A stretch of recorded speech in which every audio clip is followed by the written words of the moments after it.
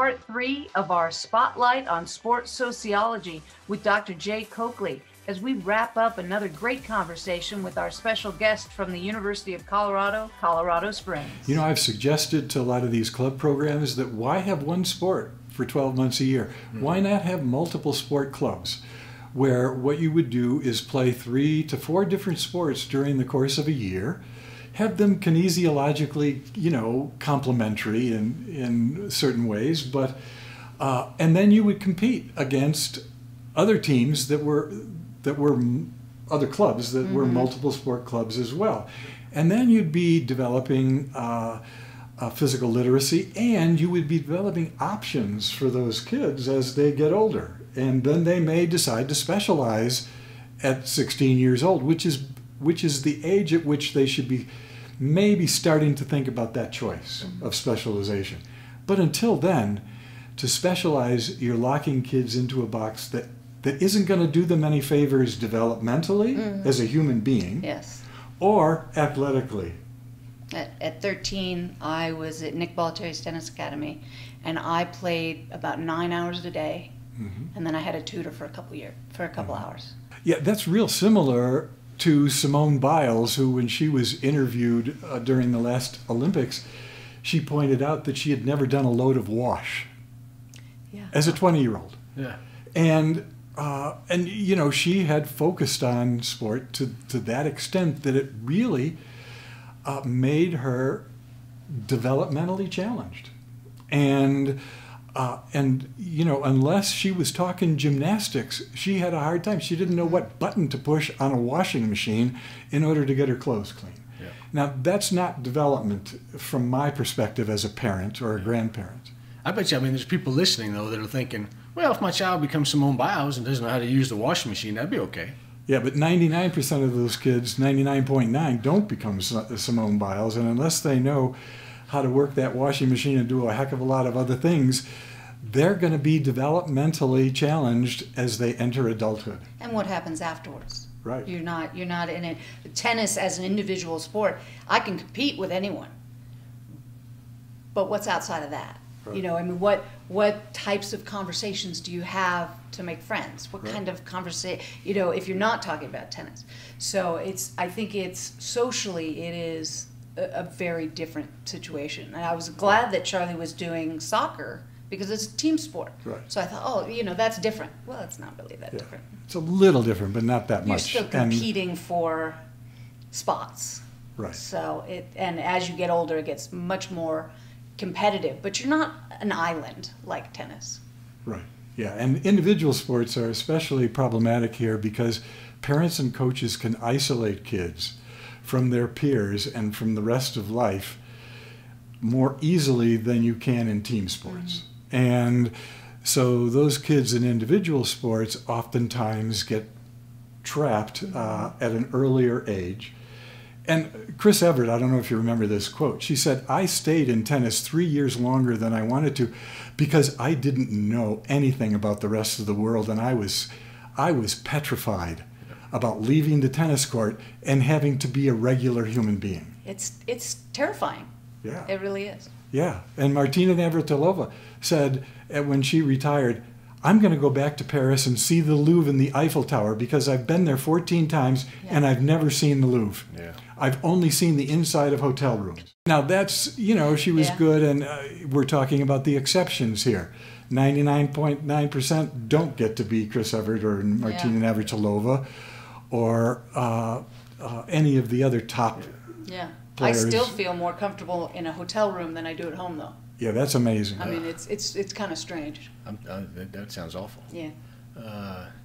I'm thinking about what a lack of an opportunity to travel around the world, and now even in youth sports, at least connected.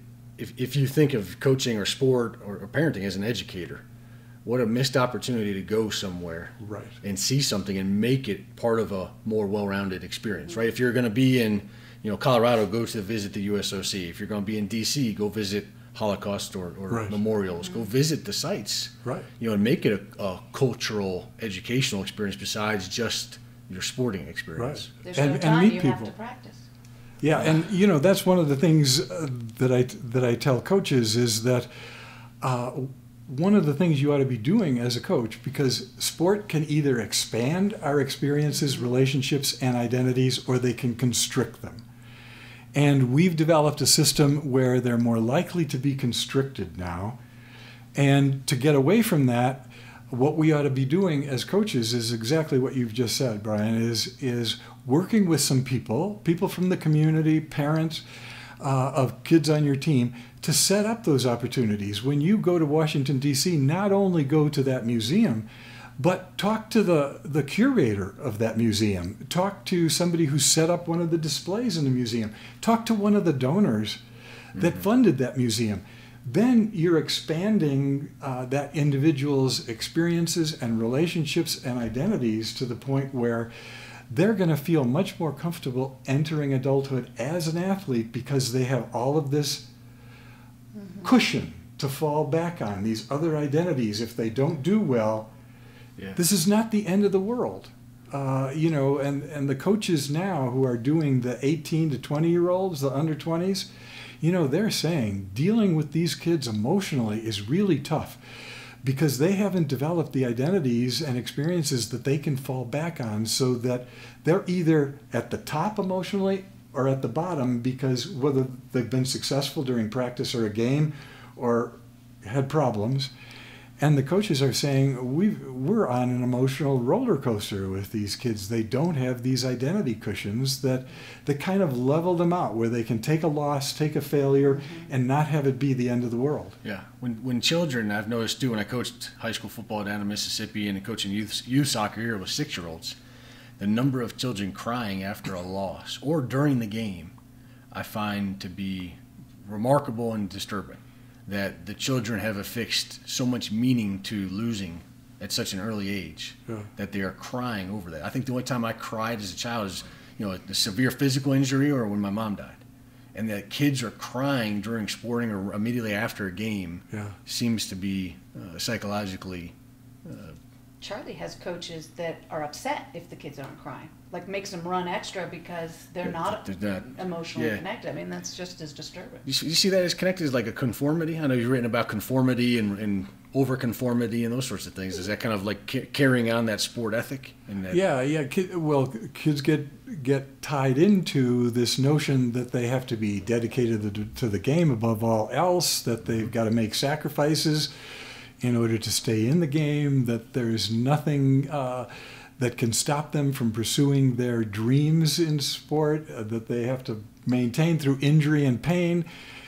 And those are, I taught my kids those norms, but I also tried to teach them that there's limits to those norms, that you can go overboard, that when you have a pain, you've got to learn to distinguish pain from injury and know when to stop rather than playing through it all the time. And the same thing goes with your dedication to your sport. If it's going to interfere with other things that are important in your life, maybe you've got to start making some different kinds of choices. So if you get locked into that sport ethic and conforming to those norms without qualification, you end up engaging in some dangerous behaviors over time. And unfortunately, so a lot of coaches extol those behaviors where somebody is giving their body to the team, so to speak, despite the fact that they've just blown their ACL. We're seeing 10-year-olds now at rates we've never seen before going into orthopedic surgeries for torn ACLs, meniscus, MCLs. So the injuries that kids are having now, and we're getting off the topic a little bit, but we're seeing injuries in kids that kids should not be having. Yeah. Well, this is why sociologists of sports don't have elite level athletes. I'm too critical about everything. I'll make a joke, and now we'll revisit a different topic. Then, what needs to happen? What do you think for coaching education to avoid the specialized approach that coaches take? How do we actually go about reforming that? Because I'd say I don't know. I don't know if I'm optimistic about it. What needs to happen? Yeah. There's different things that you can do during practices, and this requires that you meet with parents ahead of time, give them your philosophy on what you're doing during the course of the season. But if you're working with, say, 10-year-olds in soccer, and you have each of them bring a garbage can to the next practice, because you're going to put 10 garbage cans around the field, and you're going to have your players invent games with the balls and those garbage cans that they're going to play during part of your practice. And kids are then going to start developing more accuracy on their kicks. They're going to develop different ways to see things while they're out on the field. They're going to be having fun laughing with each other. They're going to be learning without ever having a drill. And so now that's just one little example. You know, we could brainstorm numerous other ways where you can change practices so that the kids are learning what you want them to learn, but they're having fun doing it. But you have to get parents on the same page with you when you do that. And it would be nice if you could get the other coaches in your league on the same page, and if we could get all the coaches in the country on the same page. But we don't have that kind of a system. And that's unfortunate. It'd be nice if we could tie it together with certain kinds of coaching education, but we haven't done that very effectively in the United States. Do you see that happening though? When you think about, right, we're in a certain period of history in the U.S. where things are very controlled, commercialized, free market, and the flow of money is moving around in all these professionalized kind of ways and quasi-professional ways. How does the system get reformed if it's not through legislation, regulation, degree programs, state requirements? Is it a pipe dream then? No, I think, well, you know, we're not going to have a revolution that's going to change something overnight. I think Project Play has taken an incremental approach on that. Right, incremental, yep. Yeah, and so what they do is they get the stakeholders looking at what's going on, and they're saying, wait a minute, we're spending all this money, and we're not getting what we're hoping we'd get. So if you can, in a community, get people to start realizing that, then they become much more open to change, if you're making sense to them. And Project Play has 8 different plays that they use as guidelines. The USOC has the American Development Model, which USA Hockey developed because they were losing kids in their developmental programs to the point where their hockey programs in the Hockey Federation were in jeopardy. So what they did, and this took them a long time and they're still working through it, in the early 2000s they started working on developing this American development model, which emphasized small-sided play, physical literacy, touches on the puck, an absence of drills, more enjoyment, informal games, play on the ice, skating sidewards on the ice on 4 rinks rather than giving 8-year-olds a rink that adults would never play on if it was scaled in the same way for their size. Yeah. And it's saved on ice time, it's saved on dropouts, and as their developmental program started using the ADM approach, their development sign-ups went up 20% over what they were before they started dropping. But they're still having problems getting all the coaches on board with this, because unless we go out and teach an 8-year-old how to hit and suck it up out on the ice, that if we're just letting them have fun, we're wasting time. So basically, it's still tough, but hockey has been successful to a great extent, and now they're being used as a model for all the other 50 federations. But the not the IOC, the USOC is having a hard time getting federations to buy into it because we've got such a vested interest in this control and command coach model.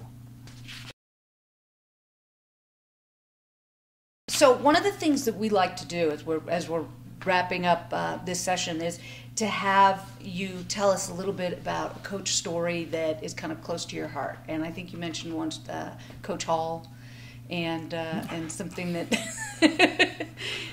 that's memorable. I have a unique sport background in that I really never had a serious coach until I was a senior in high school, because I had gone to another high school where there were no varsity sports. So, you know, I was part of a group that created our own teams, played in leagues, were self-coached. We played 80 basketball games a year in the CYO and the Chicago Public Leagues and so on. But when I got to high school, it was the first time I had a coach, and I happened to do really well and got scholarships to offers to college. But my college coach was Joe B. Hall, and Joe B. Hall later went on to coach at Kentucky and win a national championship. He had been a player at Kentucky, and he used this control command model. And one of my stories about him is during my sophomore year, we went out to California to play Loyola Marymount. We were playing a Division I kind of schedule, and one of our players had an uncle who was working at Disneyland, and he got us all tickets to Disneyland the day of our game. Oh. Yeah. And we went to Disneyland for about 6 hours during that day. And then we went and had our pregame meal, and then we went to the gym and take a nap and got ready for the game. And we were supposed to be neck and neck with Loyola Marymount, and we were down like 15 points in the start of the second quarter. And Hall yelled at us and said, you know, we were still at Disneyland and we better get out of Disneyland. And we lost big time. We got on an airplane at 10 o'clock or 11 o'clock at night, flew from LA to Denver, got off the plane at 2:30. He told us to keep on our dress clothes. That was when you had to dress in blazers and dress clothes and so on. We went back to the gym. He opened up the handball courts, and we ran walls in our tennis shoes, in our basketball shoes, and our dress clothes until the floors were so slippery with sweat and vomit that we couldn't get from one wall to the next. And then he told us that we should never forget that experience. And I never have. Yeah. Sounds like it. And learn your lesson. And we learned our lesson. Keep our heads out of Disneyland and get them into the game. But that was part of the way coaches approached things, and I'm thinking that that's probably not the way to get people to love running. No, not to love running. And that wraps up our conversation with Dr. Jay Coakley, sports sociologist from the University of Colorado, Colorado Springs. Let us know what you think, and make sure to check out the show notes for any and all references made during the episode. Don't miss next week's Sport Report episodes on the reason sport coaching is not a profession, and of course, our next special guest Saturday when we sit down with Carlton Creech, Vice Chancellor of Athletics for the University of Denver. See you next time.